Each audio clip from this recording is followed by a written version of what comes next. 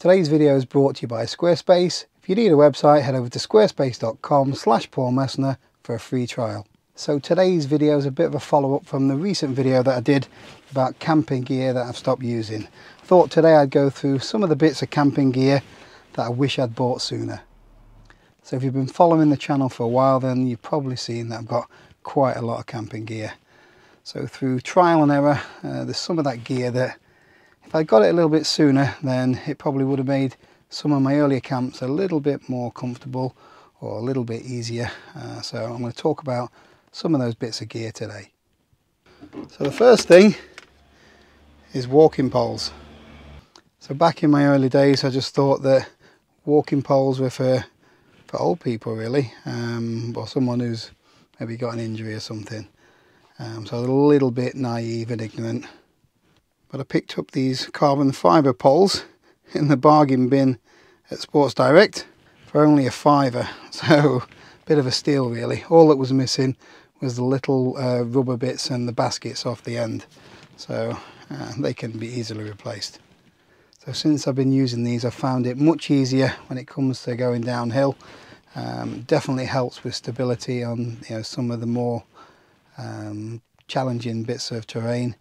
And also, they come in very handy when it comes to setting up tarps. So when I'm bivvy camping, these form the pole structure for my setup. So a very useful bit of kit, and I wish I'd got them sooner.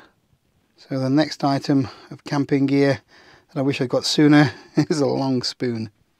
Not very expensive, probably about a tenner, but I did tend to use just a regular size spoon, and it made it really difficult sometimes for getting into the dehydrated meals. You ended up getting all food around the tops of your fingers when you're digging it out of the bottom.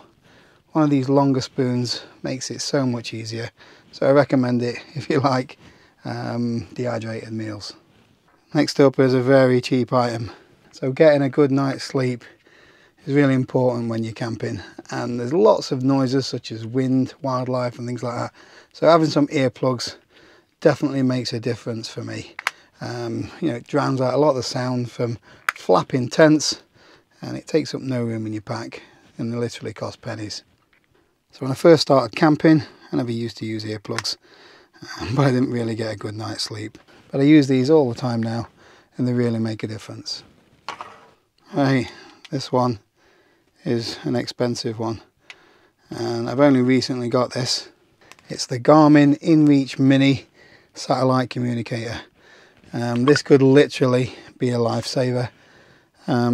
But the main thing that I've been using it for is for just communicating, just to let Joe know that I'm alright and that I've made it safe to camp. There's been so many times when I've been up in the hills, I've not been able to get a signal, so this is like an insurance policy for me when I go camping.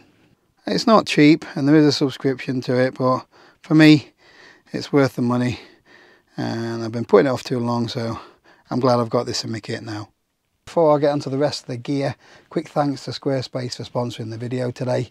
If you don't know who Squarespace are, they're a platform where you can easily set up a website of your own. You don't need any sort of experience.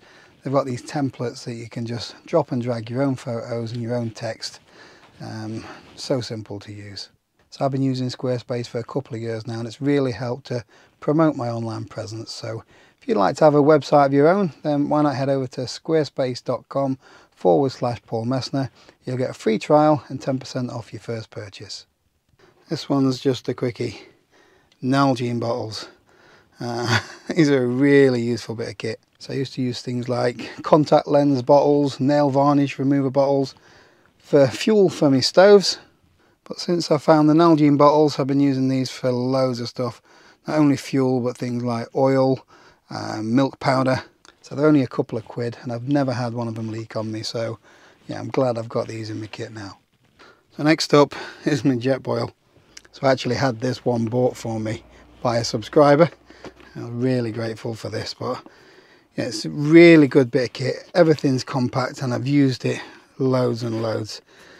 It's easy to just stick in the back of the car, so when you're out for a day hike, you can easily boil water quickly. Very efficient, and it's never let me down. I have got a bit of a stove addiction, but this would have come in really useful earlier on, in my camping journey.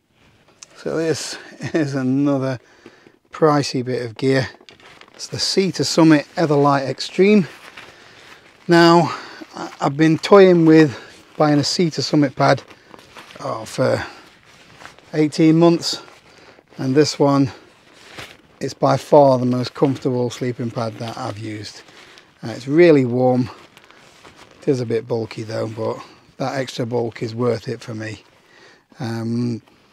If you can't afford something like this, then the Trekology UL80 is not far off when it comes to comfort, but nowhere near as robust or as warm as this one.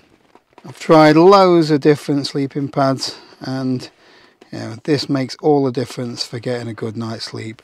I really wish I'd bit the bullet and got a Sea to Summit pad earlier. I've also got the Sea to Summit Ultralight, I think. Again, really comfortable pad. Doesn't have any insulation, that one though, but I think it's the design that they've got with these little air pockets. It makes for, you know, a really good night's sleep. So wish I'd bit the bullet and got one sooner. So next up, I've got my quilt. A quilt has probably been the biggest game changer for me when it comes to camping.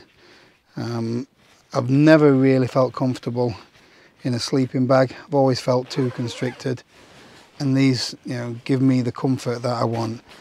Doesn't have to be this particular one. This is the UGQ Outlaw, so this is a sleeping bag / quilt combination, so you can zip it all the way up if you want to, or use it as a quilt like I do. I've got another 3 quilts as well.